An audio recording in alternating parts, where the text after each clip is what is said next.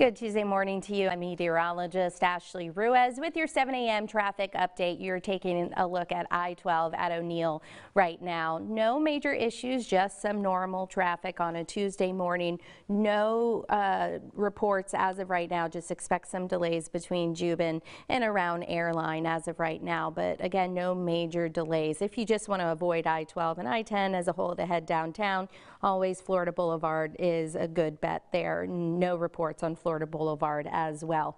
We'll keep you posted on air and online should any incidents come up. Your traffic is sponsored by the Murphy Law Firm.